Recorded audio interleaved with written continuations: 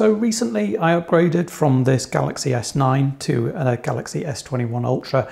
Now there's a lack of headphone jack in the S21 and that didn't really bother me for using it with headphones and listening to music or podcasts because Bluetooth is pretty good. However, it is a problem when I'm looking at using a wired mic and there's no way of really getting that into the phone apart from using an adapter. So what we can do is get a USB-C adapter which takes USB-C and gives you a 3.5mm headphone jack. It should also do mic, but do check your adapter to see if that's compatible. So I reached out to a few companies and a couple of them got back to me, and I'm very grateful for them sending me a couple of adapters to try out, and we'll see how they get on. So in this video, I'm going to look at the Stouchi adapter, and I'll do another video with the cable creation and maybe another follow-up which compares the two and tells you which one is best. Anyway, let's have a look inside the box for the Stouchi and see how this gets on. Okay, so we'll open that up. So simple packaging, which is fine. We've got the adapter in there. There's not a lot to it really. So you've got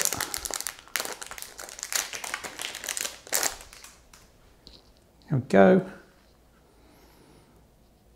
Got a small bit of branding down the bottom on the USB-C connector there. Can fit either way.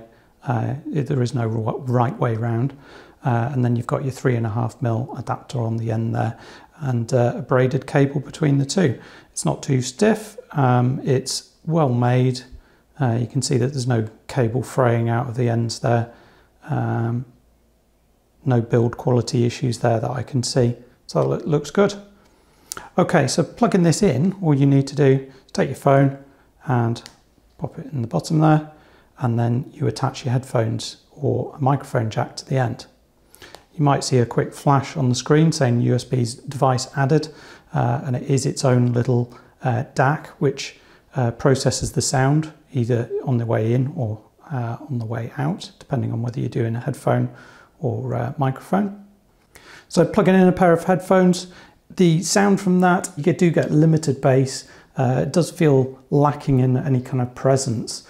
There is a background hiss that's constant. It actually only goes away when you pause the playback, and that's especially noticeable on podcasts. So for audio playback, I can't really recommend this.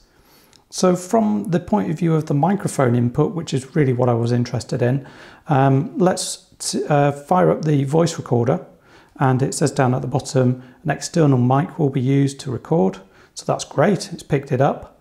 And then we'll do a couple of tests. So this is a Galaxy S9. It does actually have a 3.5mm headphone jack. I've just been using this for my testing, but it's got a decent internal mic as well. So let's do a small recording using the internal mic, and then we'll hook up my lav mic here that I'm using with a camera, and we'll test that out as well. This is a sound test on a Galaxy S9 using a Boya mic connected to the standard 3.5mm headphone socket.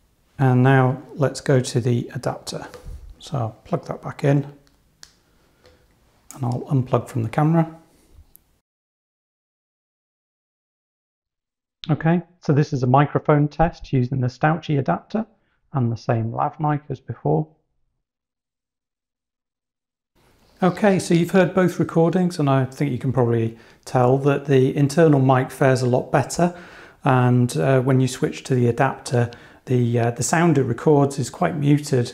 Really, it's not got a good frequency range. You don't really hear that echo in this room. I often film in the kitchen and it's got a small echo, and it really does remove all of that because of the frequency range that it's recording at. If we take the recording of this and put it into Audacity, we can then switch into a spectrogram view of the recorded sound.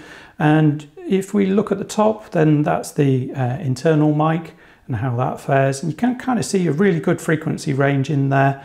Then if you look at the bottom there, it's the signal from the Stouchi adapter. And you can see the range on that isn't as high, so it's really clipping on the top end. So it just doesn't sound very crisp. It sounds quite muffled. So I can't really recommend that either for recording. You're not really going to get a good quality recording from it.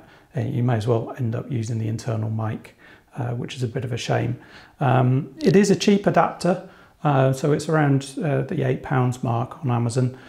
So it's reasonable price, but for recording and for your headphones, I couldn't really recommend it much. I guess the only place that it is good for maybe is voice podcasts, where you're not too bothered about frequency range and much bass.